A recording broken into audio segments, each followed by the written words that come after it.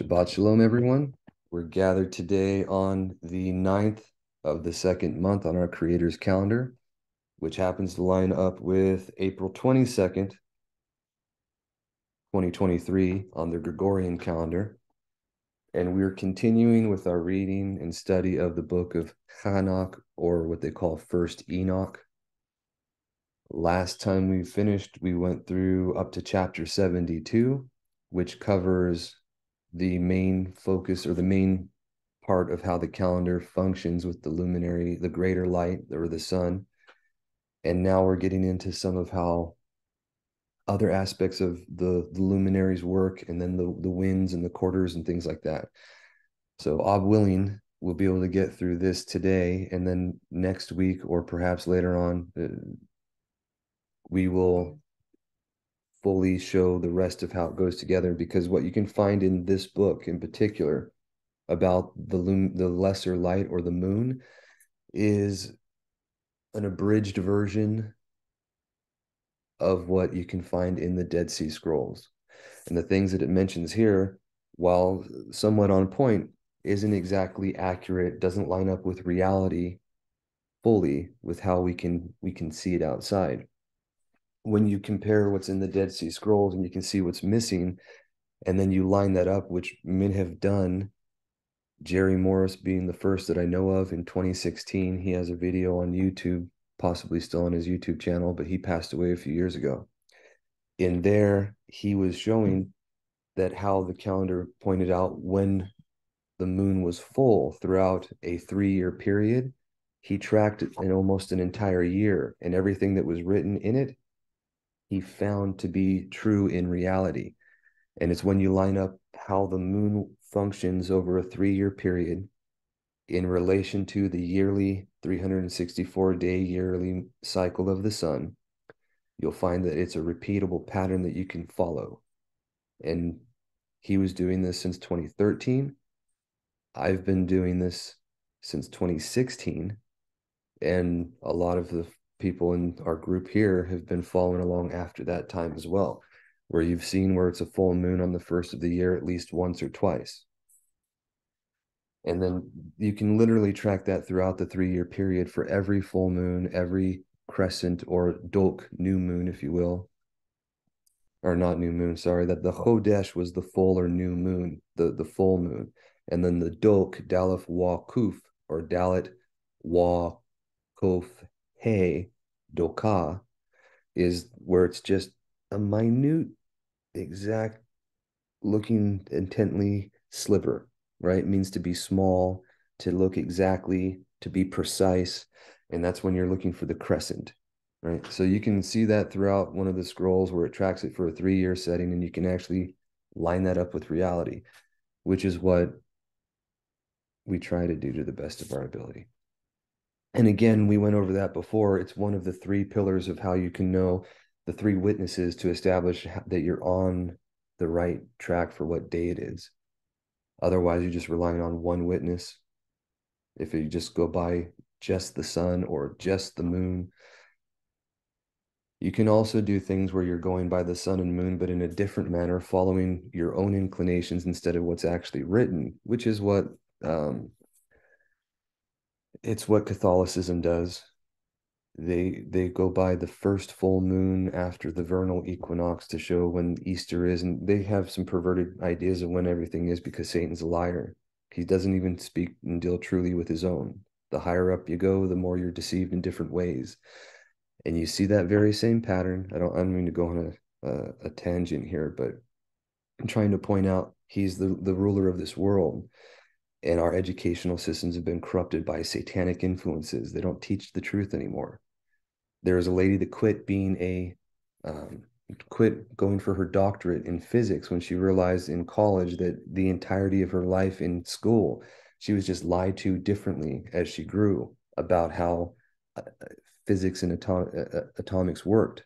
And to even when she was in college, they weren't teaching an actual known proven thing, but it was theories and lies and figments of people's imaginations. So that same thing happens in how they deal with everything. And you can do that with, when does a day, what does the world say when a day starts? In the middle of the night. All right. When does the year start? In the middle of winter.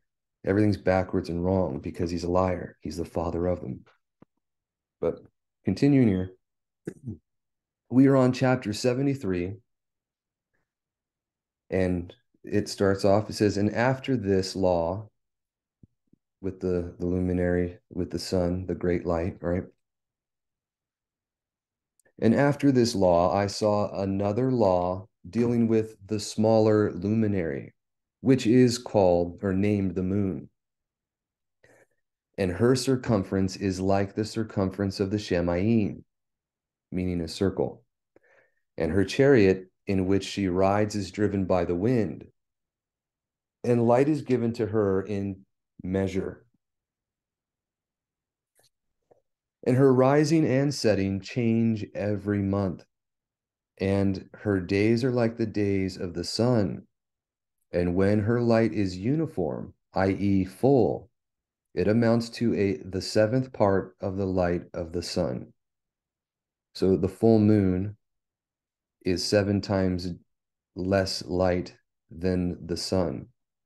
When we have the consummations of the times beginning and our Mashiach returns, the moon will be 7 times brighter than it is. So it will be as bright as the sun, and the sun manyfold more brighter itself. And then after those times, it says that the moon will be no more. And after Satan's taken away, all of creation is he's released again after the millennial reign, and he causes the nations to rise up against his people and surround and take out the land, or to try to destroy them all. The Father will rain down fire. Everyone that's in that area at the time, within his protection, will be protected, and everything else would be consumed. The firmament, the earth, everything, and it would be a desolate wasteland. Then you'll have the general resurrection, or the great white throne judgment resurrection, in which everyone for a week of years will be judged according to their ways and deeds. The righteous that were part of the first resurrection and those that were living that were changed into the messengers will not face the second death, but everyone that was brought up at that time will either be consigned to the lake of fire or to eternity of unspeakable good. But at that point, the light of the moon will be no more.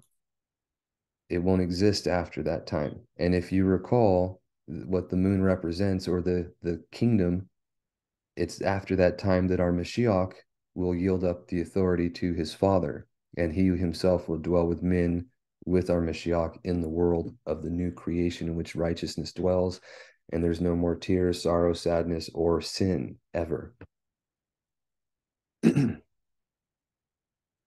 This is, in her rising and setting change every month. We'll get into this a little more in detail, but based on the luminary changes, it has 15 days of waxing, 15 days of waning. Generally, it changes throughout the year, 29 and 30, 29 and 30, right?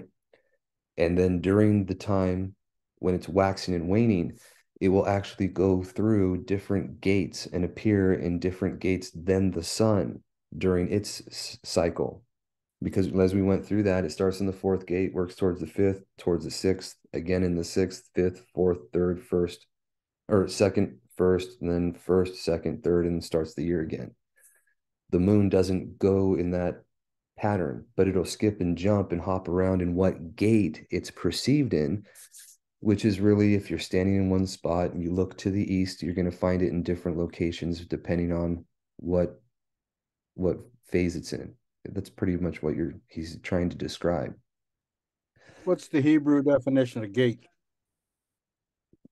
It's the same as a door, but that's a good question. I have to get back to you on that. Hold on. The 12 gates of the 4 quarters. I'd have to look at the Hebrew on that one too. Just one moment.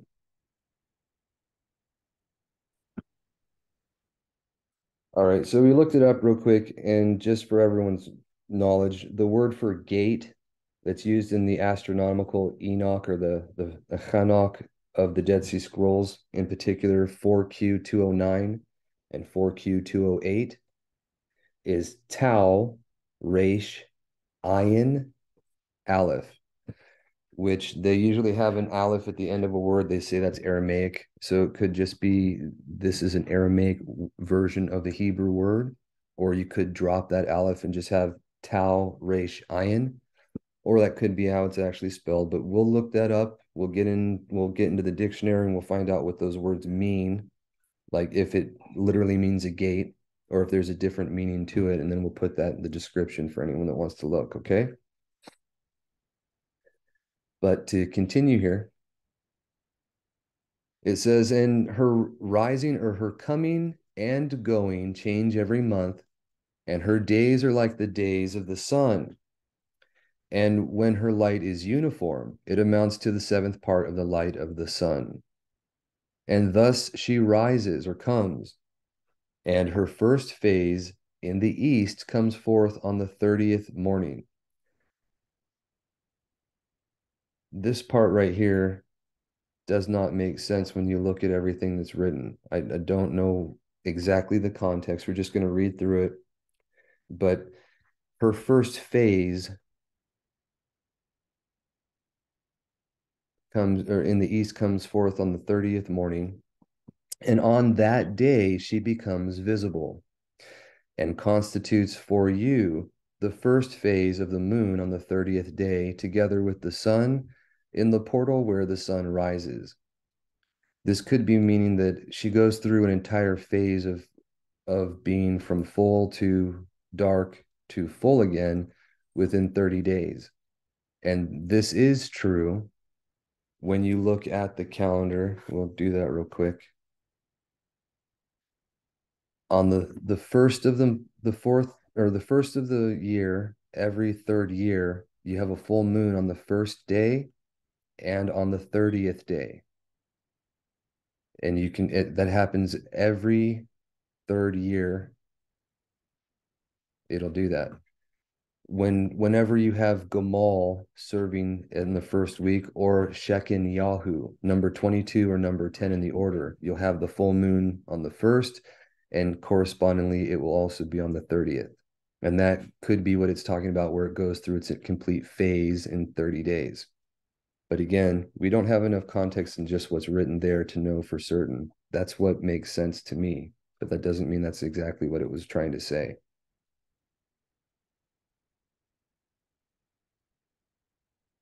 So it says, and thus she comes, and her first phase in the east comes forth on the 30th morning. And on that day she becomes visible and constitutes for you the first phase of the moon on the 30th day, together with the sun in the portal where the sun rises. And the one half of her goes forth by a seventh part.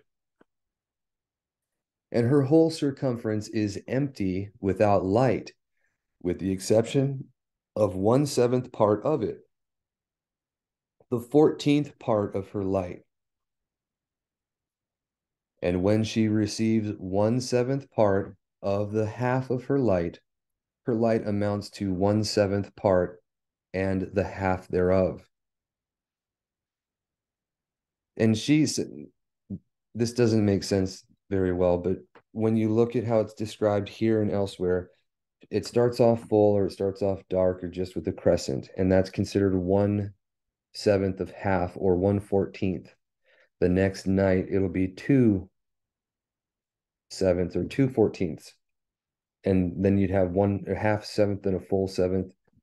They switch between those two things, but every night you'd have a little more illumination for 14 nights until it's full, and then for another 15 it goes down until it's dark. And that first month you have 29 day or night cycle for the moon. The next one you'd have 30, the next one you have 29, and it keeps back and forth throughout the year, exactly like that. And in the Dead Sea Scrolls, it goes through that for a 3-year period before it repeats itself. You can see that here as well, and as we read later on, but it mentions that the moon makes a cycle for a year in 200 or 354 days. The sun, as we had already read a few weeks ago in chapter 72, and it's also mentioned in the 𝐤𐕐𐏀, and it's mentioned throughout the Dead Sea Scrolls in a variety of places. But the sun makes a cycle in 364 days only. So there's 10 days off from the lunar year and a solar year, if you will. The next year, the moon is 20 days off. And the third year, it's 30 days off, which is a month. And that's where you get the second Adar in the lunar calendars, where they add a 13th month to keep in sync with the seasons. But that's not something we're told to do. It is a phenomenon of the moon that you can see in reality, however. It says, and she sets with the sun, and when the sun rises, the moon rises with him and receives the half of one part of light. Like it was saying, out of seven parts, it would be half of a seventh, then 1/7, then one and a half of a seventh, and then 2/7, instead of saying 1/14, for whatever reason. And in that night, in the beginning of her morning, in the commencement of the lunar day, the moon sets with the sun and is invisible that night with the 14 parts and the half of one of them. So when it's a crescent and it's just when it's waning crescent, it's close to where the luminary of the sun is. And as the sun sets, the moon goes with it, and then you're without the moon for the most of that night. This is what it's trying to describe. And she rises on that day with exactly a 7th part, and comes forth and recedes from the rising of the sun or coming of the sun. And in her remaining days, she becomes bright in the 13 parts, meaning a little bit more every single night until full. And each time, that's what they say is the retrograde from the moon and the sun, where every night it's 11 degrees further off from where the sun is, as it's gaining a portion of its light. Chapter 74. And I saw another course, a law for her, how according to that law she performs her monthly revolution. And all these Oriel, or the light of El, the set-apart messenger who is the leader of them all, showed to me, and their positions, and I wrote down their positions as he showed them to me, and I wrote down their months as they were, and the appearance of their lights till 15 days were accomplished. In single 7th parts, she accomplishes all her light in the east, and in single 7th parts accomplishes all her darkness in the west.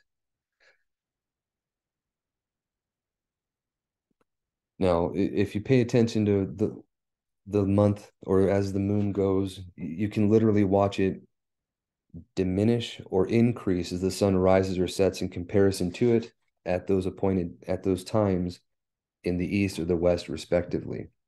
And this is what he's trying to describe, things you can visually witness with your own eyes.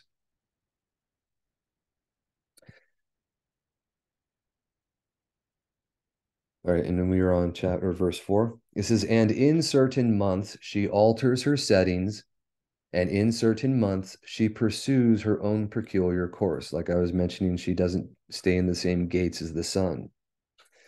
In 2 months, the moon sets with the sun, and in those 2 middle portals, the 3rd and the 4th, she goes forth for 7 days and turns about and returns again through the portal where the sun comes, and accomplishes all her light. And she recedes from the sun, and in 8 days enters the 6th portal, from which the sun goes forth.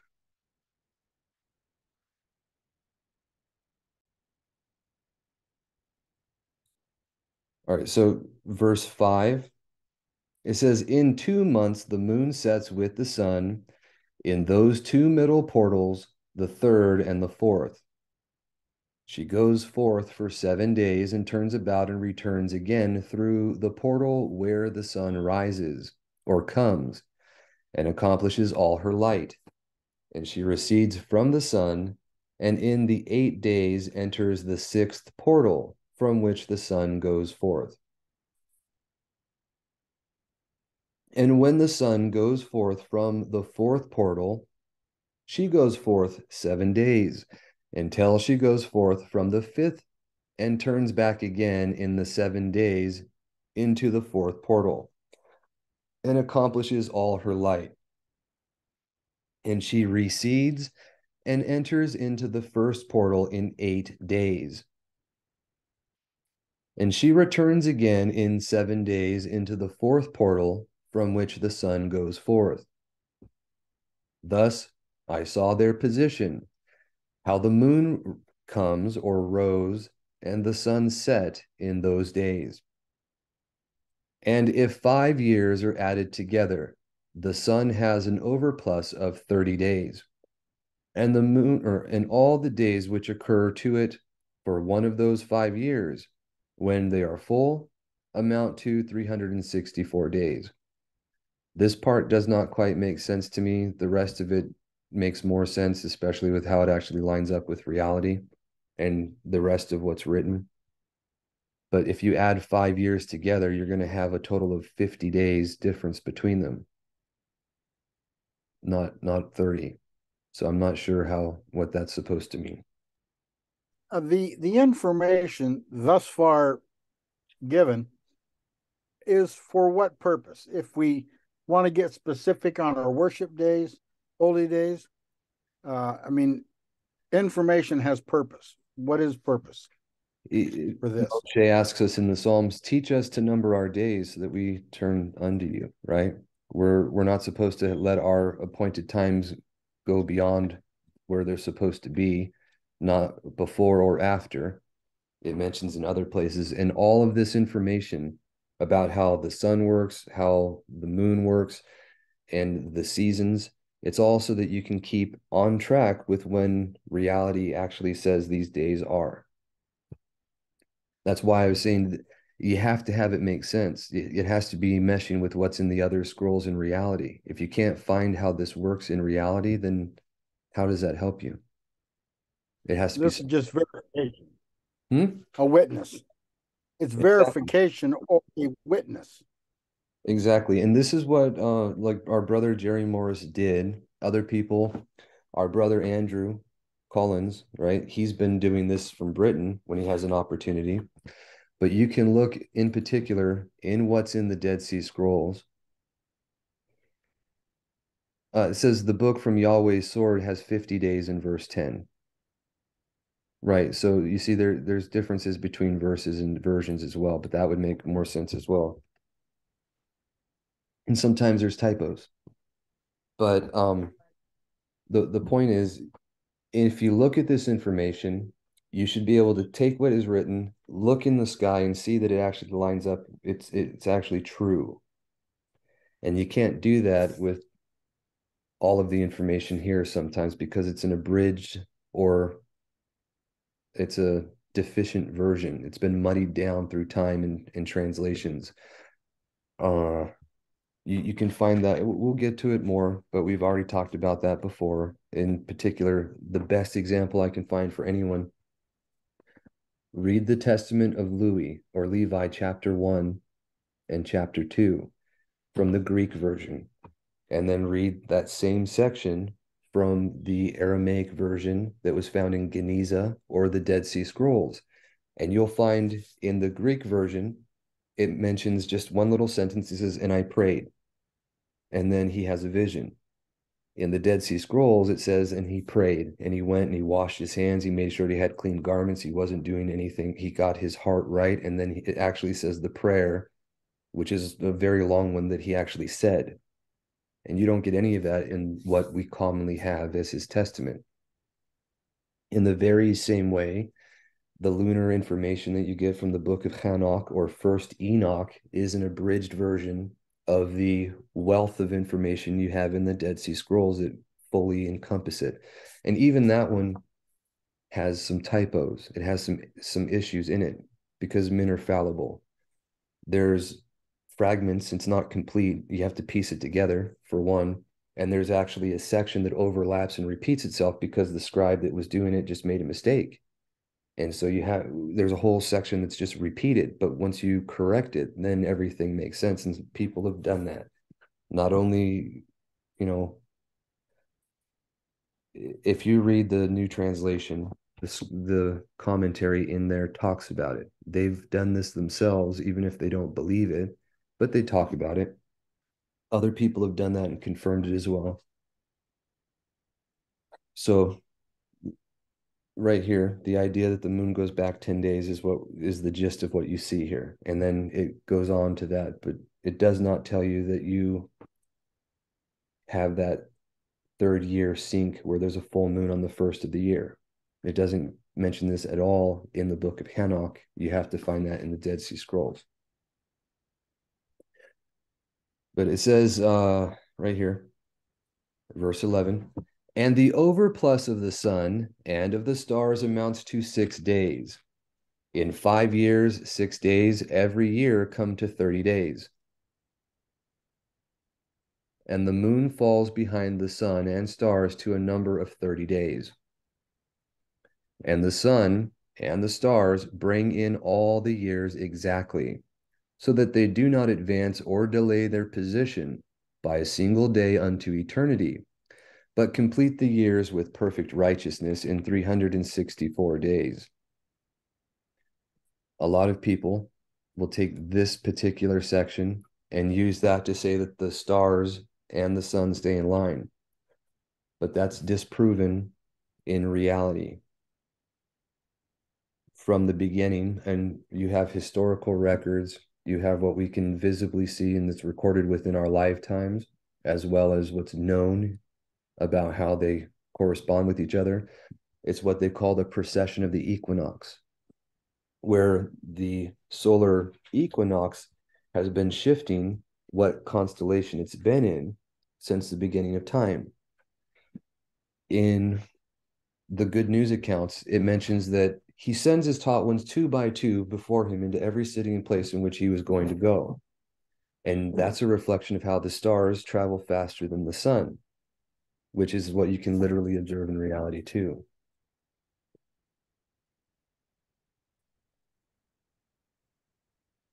So if you look up the precession of the equinoxes, if you look up what they call the sidereal or sidereal day, and you can crunch the numbers and do the math. I've done this before. But you'll find out that the Gregorian calendar literally follows the stars. You can get any modern star chart and you can look at what day, what month, what exact hour it is on the Gregorian calendar, and you'll be able to see and know what stars will be overhead because it's keyed to it. You can't do that with just the sun because they don't go the same speed. And that's known in science. It's not a new phenomenon, but it makes things like this not make any sense and cause confusion. If you know that they do complete each other and the difference between them, what scripture says about it, then it does make perfect sense. But you won't have the beginning, you won't have the equinox or the beginning of the year with the same constellations all the time. It just doesn't happen. Just like you don't have every year exactly repeating the same things over and over again. Time flows, history flows, and his luminaries flow, revealing the things that are to come. This is the whole point and purpose. It's mentioned in places throughout scripture. The most clear, I believe, is in the recognitions of Clement. This is in 3 years, there are 1,092 days, and in 5 years, 1,820 days, so that in 8 years, there are 2,912 days. For the moon alone, the days amount to 3 years to 1,062 days. And in 5 years, she falls 50 days behind, i.e., to the sum of 1,770 days. There is to be added 1,062 days. So you can see he's just trying to point out every year it's 10 days further back compared to the luminary or the sun. And in 5 years, there are 1,770 days, so that for the moon, the days are 8 years, or the days in 8 years amount to 2,832. For in 8 years she falls behind to the amount of 80 days, 10 days a year. All the days she falls behind in 8 years are 80. And the year is accurately completed in conformity with their world stations and the stations of the sun, which rise from the portals through which the sun rises and sets for 30 days. All right, just one moment. All right, and now we're on chapter 75, which kind of segues and goes into a little bit different way of describing some of these things. And the leaders of the heads of the thousands, who are placed over the whole creation and over all the stars, have also to do with the 4 intercalary days, being inseparable from their office, according to the reckoning of the year. And these render service on the 4 days which are not reckoned in the reckoning of the year. And owing to them, men go wrong therein. For those luminaries truly render service on the world stations, one in the first portal, one in the third portal of the Shamayim, one in the fourth portal or gate, and one in the sixth portal.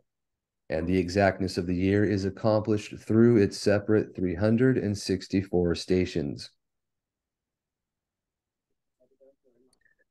For the signs and the times and the years and the days, the messenger Oriel showed to me, whom Yahuwah of esteem has set over, or has set forever, over all the luminaries of the Shamayim, in the Shamayim and in the world, that they should rule on the face of the Shamayim and be seen on the earth, and be leaders for the day and the night, i.e., the sun, moon, and stars, and all the ministering creatures which make their revolution in all the chariots of the Shamayim.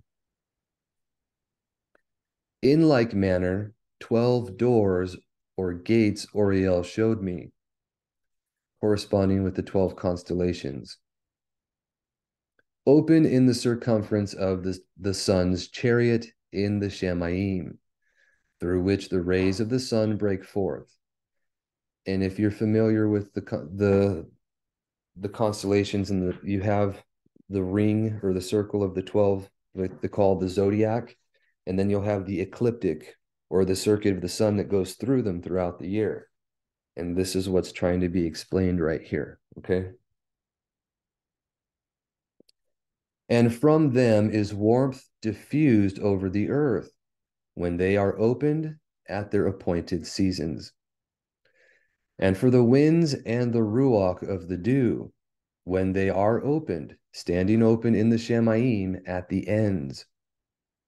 As for the 12 portals in the Shamayim, at the ends of the earth, out of which go forth the sun, moon, and stars, and all the works of Shamayim in the east and in the west.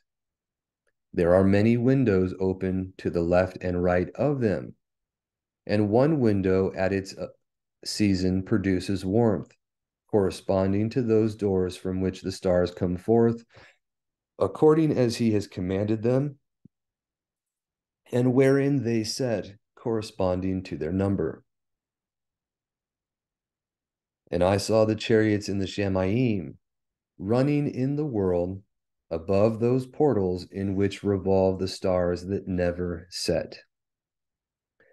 And one is larger than all the rest, and it is that makes its course through the entire world.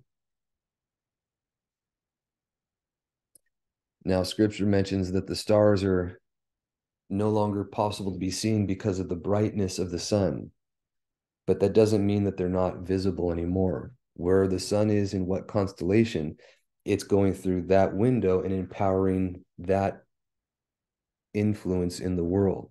The sun empowering the moon and stars, which also nourish and help everything below it. The moon specifically is for the nourishment and growth of all the living, as is mentioned in scripture.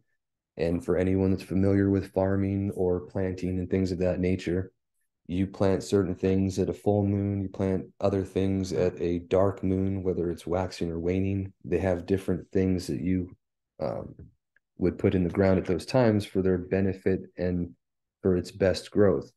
I'm not very familiar with that, but that's literally how it works, where the moon is for the nourishment and growth of everything that lives. And its influence again from the sun. So the same way that you see our Mashiach works in reality, the luminaries, which are a type and picture, function in reality. Chapter 76.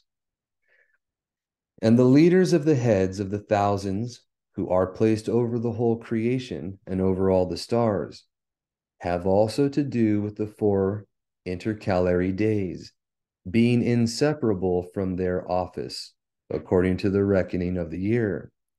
And these render service on the 4 days which are not reckoned in the reckoning of the year. A lot of people get caught up on this as well. He mentions that twice, that they're not reckoned in the reckoning of the year, but he mentions right here that they're truly part of it, right? And they truly render service, okay, in 364 days. A lot of people will say that the calendar is only 360 days, and you don't literally count the 4 intercalary days, where they talk about that, right? And I don't mean to, just so we can see. Oh, no, hold on. I wanted to get back to where we were before with the calendar. There we go. Sorry about that. So the longest day of the year, the equal day and night, the shortest day of the year, and the equal day and night. These are the 4 days that they say are not numbered, or they're not counted. And the only context we have for that throughout scripture is in the capacity of foretelling, where you have the times, and half a time, or when you have the years of foretelling and how it leads up to days, a day for a year. When you're doing that, just like when they talk about the flood during the time of Noah, 5 months being 150 days, or in the time of Hadassah or Esther, when she was being purified for 6 months or 180 days, you don't find these intercalary days mentioned, although it's literally 151 and 182. So that's the context that's being spoken of. It's literally part of the year. You literally add it. It's 364 days that repeats without fail. But when it's talking about it in scripture, when it's mentioning foretellings and things of that nature, it goes with 360. And that's the meaning of that. I haven't found it anywhere else where there's a different context. But it says, and owing to them, men go wrong therein. For those luminaries truly render service on the world stations, one in the first portal, one in the third portal of the Shemayim. I already read that one, sorry. No, it's repeating itself. I'm sorry, let me finish. One in the third portal of the Shemayim, one in the fourth portal, and one in the sixth portal. And the exactness of the year is accomplished through its separate 364 stations.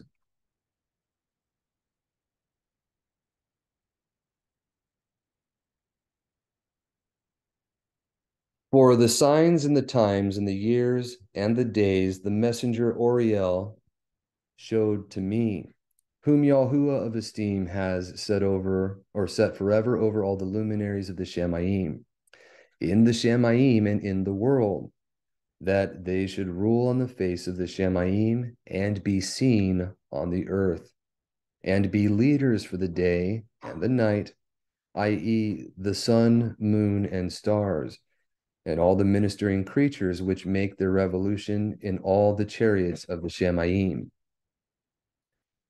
If you're curious about what it means when it says that they're in the Shemayim and in the world, I'll give you 2 examples. The forerunner of our Mashiach was 𝐤�𤓚𐤀 the Immerser, who they call the bright and morning star, right? Or he was the what you'd see in Venus, how sometimes that star precedes the sun and you can watch it, and even after the sun rises, see it for a time before it fades away. That's a picture of the morning star, or the luminary that was the forerunner to the sun, like 𐤕𤓃𐤏 before he was a martyr. And you see the very same thing in history, especially if you watch the Antichrist or anti-Mashiach for Dummies videos. I believe it was 𝐤𝐕𝓗𝐿 that was known as the morning star of the Reformation, where he preceded the coming of that light. So these are the things where it mentions in the sky and on the earth, the men that walk it out, the luminaries, the children of light, and our Mashiach being like the bridegroom or the son, and or which is the truth. When the truth came from the Reformation, he preceded it in that capacity. Okay.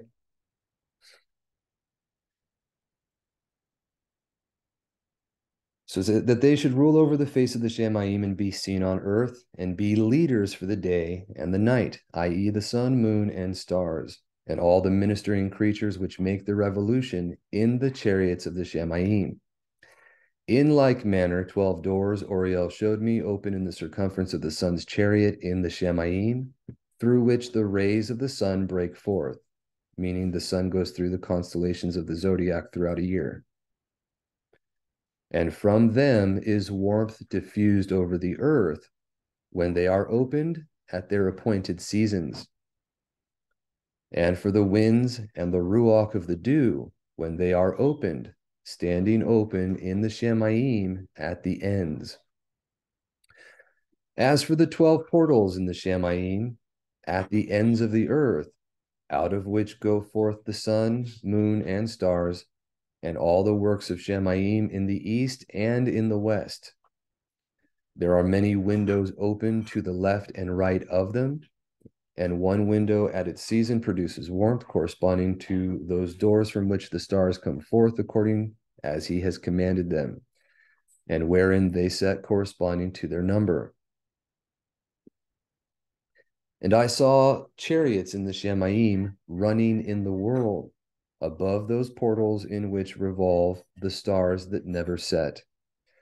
And one is larger than all the rest, and it is that makes its course through the entire world. I mean, there's one star, like the Southern Cross, they call it, which goes at its extremity around the entirety of the circuit of the firmament. It's the furthest circuit out, if you will, right?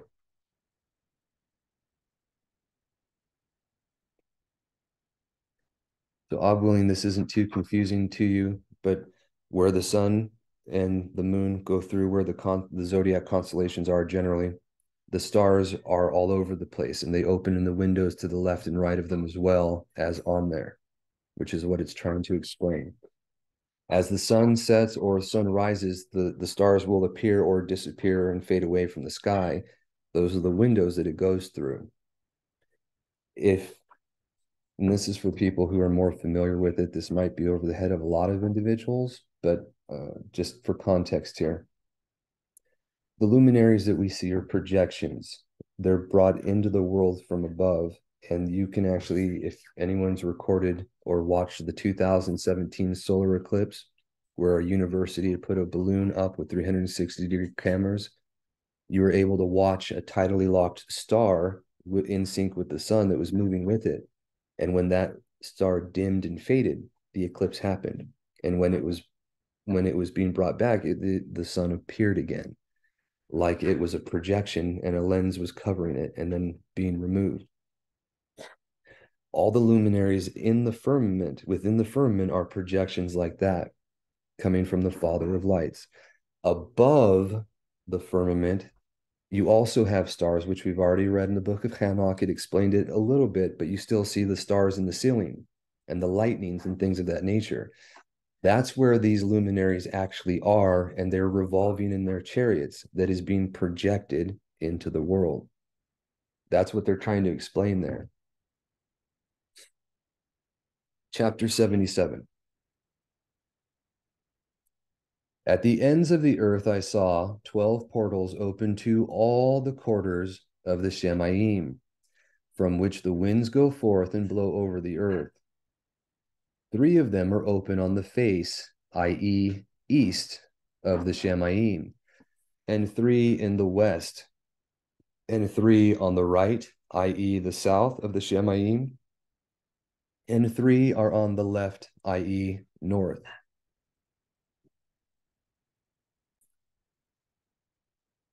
All right, so just real quick, when he's explaining that he's facing east, and then to his right is the south, to his left is the north, and behind him is the west, this is what he's perceiving. No matter where you stand, that's going to be true.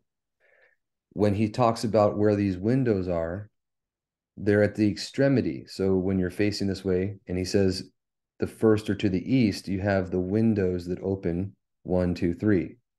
Then you have 3 in the north, 1, 2, 3. 3 in the west, 1, 2, 3, and 3 in the south, 1, 2, 3. And depending on how many windows are open, that lets in the winds, different things are happening, which is what he's about to explain.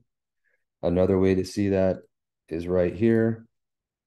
You don't have the directional cardinal directions, but you get the same thing. If you're pointed here and you're looking east, or if you're right here in the Middle East and you're looking east, the extremity of the east is right here. 1, 2, 3. Then to your left would be the north, 1, 2, 3. Then you'd have to your right the south, 1, 2, 3, and then behind you to the west, 1, 2, 3. And these are where the gates or the windows open for the winds, which are in his treasuries that blow forth. And if you remember, wind and ruach or spirit is synonymous. So it's through his ruach that he sends pestilence, baraka. It's not by might or by power, but through his ruach that he does these things. And it's literally the influences of the winds blowing in the world that bring baraka or cursing, which is what he's about to get into. So we'll continue reading now. And our sister just let me know I had chapter 76, which I read right here, which was a repeat of the one I just read up there in 75. So I copied that and made it twice. I'm sorry. We did literally repeat ourselves, but this is the actual chapter 76 right here. Okay. And he says, at the ends of the earth, I saw 12 portals open to all quarters of the Shamayim, from which the winds go forth and blow, or the ruachoth go forth and blow over the earth. 3 of them are open on the face, i.e., the east of the Shamayim. And it's the face because it's the way he's facing, right? And 3 in the west, and 3 on the right, i.e., the south of the Shamayim, and 3 are on the left, i.e., the north. And the 3 first are those, if you also pay attention, that's the way the circuit of the sun goes. Starts in the east, heads through the south to the west, and then goes to the north to come back to the east again. As it explained in chapter 72, it's also in Ecclesiastes chapter 1, and it might be mentioned elsewhere. Verse 3, it says, and the 3 first are those of the east, and 3 are of the north, and 3 after those on the left of the south, and 3 of the west. Through 4 of these come winds of baraka, or blessing, and prosperity, and from those 8 come hurtful winds. When they are sent, they bring destruction on all the land, and on the water upon it, and on all who dwell thereon, and on everything which is in the water and on the land. And the first wind from those portals, called the east wind, comes forth through the first portal which is in the east, inclining towards the south. From it comes forth desolation, drought, heat, and destruction. I was just reminded, if you want to see a real excellent example of how the winds work in creation. There was a brother, he passed away, his name's 𝐕𝐓𐐃, but he had a lot of information about studying flat earth. And one of the things he got was from the US government geological survey online, where they had the azimuthal map, and it showed the wind and water patterns. And when you put the flat earth map on there, you can see how the winds work, and it looks perfectly makes sense. It also helps you see how tornadoes work and or hurricanes, and they spin certain directions depending on where it's at, in sync with the sun. And the stuff makes more sense when you look at that. If I can find it again, I'll go ahead and put it in the description. I'll share with everybody as well, just so you can get a visual. Eventually, when this was starting to be pointed out by him and others, they changed that map to where it was a globe, and you had to toggle a slide to try to get it in the azimuthal section. And I believe afterwards, later on, they just completely removed that part. So you can't do it. You can only look at it like it's on a globe. But I might be mistaken on that point. I haven't looked at it for a while. So to continue here, and this is talking about how the winds affect creation depending on which ones are open in what direction, right? And through the second portal in the middle comes what is fitting, and from it there come rain and fruitfulness and prosperity and dew. And through the third portal, which lies toward the north, come cold and drought. And after these come forth the south winds through three portals. Through the first portal of them, inclining to the east, comes forth a hot wind. And through the middle portal next to it, there come forth fragrant smells and dew and rain and prosperity and health. And through the third portal, lying to the west, come forth dew and rain, locusts and desolation. And after these, the north winds. From the seventh portal in the east come dew and rain, locusts and desolation. And from the middle portal come in a direct direction, health and rain and dew and prosperity. And through the third portal in the west come cloud and hoarfrost, and snow and rain and dew and locusts. And after these four are the west winds. Through the first portal adjoining the north come forth dew and hoarfrost, and cold and snow and frost. And from the middle portal come forth dew and rain, and prosperity and baraka. And through the last portal, which adjoins the south, come forth drought and desolation, and burning and destruction. So if we were careful with these and we plotted it out on the Gleason map, you should be able to get what doors or which ones based on what it says. Like the middle portal is the one that's in between the two. The one that's adjoined to the south would be the one that was next to the southern portals from the west, like you're going in a clockwise fashion, right? I'm willing that makes sense to you. Otherwise, we'll go over into more detail later. But just to get an idea for what's being written here. All right, verse 14. It says, and the 12 portals of the 4 quarters of the Shemaim are therewith completed, and all their laws and all their plagues and all their benefactions have I shown to you, my son Methuselah. And chapter 78, which will probably be the last chapter for today. But this has, in the Dead Sea Scrolls, you get the Hebrew or Aramaic, if you will, versions of these words in the etymology, which is the earliest known etymology for any of these words in Hebrew where it's actually explained, which I thought was very interesting. The text is a little different between what you might read in an older version or a different translation and what you can find in the Dead Sea Scrolls, the meaning of it and why it's there. But I added that here, and we're just going to read through it, okay? It says, and the first quarter is called Kadim, Kuf Dalet Yod Mem, which is east. The word Kadem, Kuf Dalet Mem, means to be first, to be east, said of the rising of the sun, and it also means before, or to bore through something to get ahead of it. But it says, in the first quarter is called Kadim, east, because it is Kadme, first. The second, I didn't put the, I'm sorry, it should be Dorim or Dorem. I want to make sure I pronounce that right. So the second is called Dorom, Derom, right here. Derom, or south, because the Most High will dwell, dor, there. The word for dwelling is dor or dar, and that's also the word for a generation. It means to go in a circle and come back.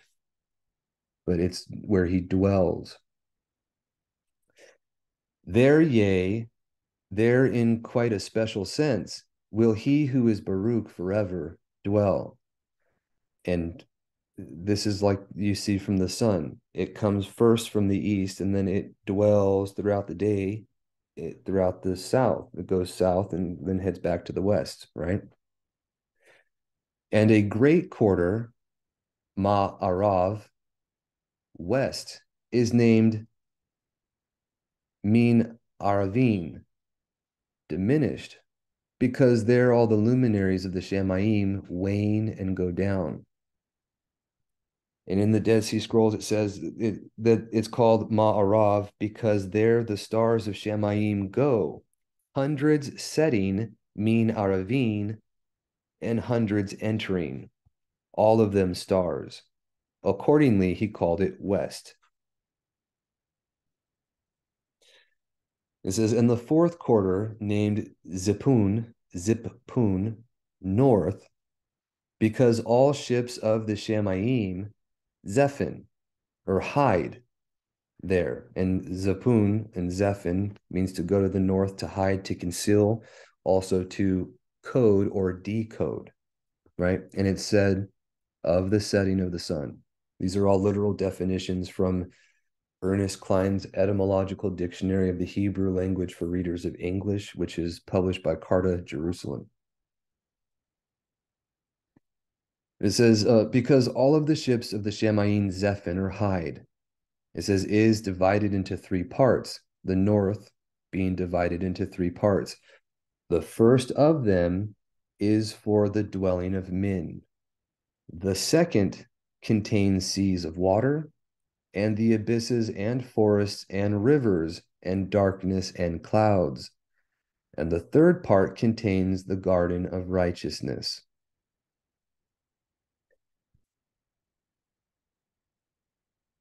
I've shared this before, but just for everyone to see, we can get the three norths right here. The first north is the dwelling of men, where men dwell in the northern latitudes of the world, right?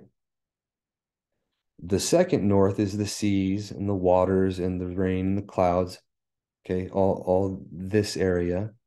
And then the third north is the garden of righteousness, which I don't know if I have Mercator's map on here, but if we do, I will try to find it real quick. Give me just one moment.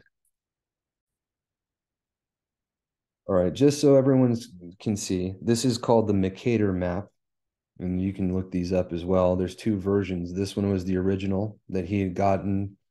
He corresponded with a gentleman named John D., and they were both going over a writing from something Fortunata. I can't remember the exact thing, but it was someone who was using magic to travel through these areas because you can't get out.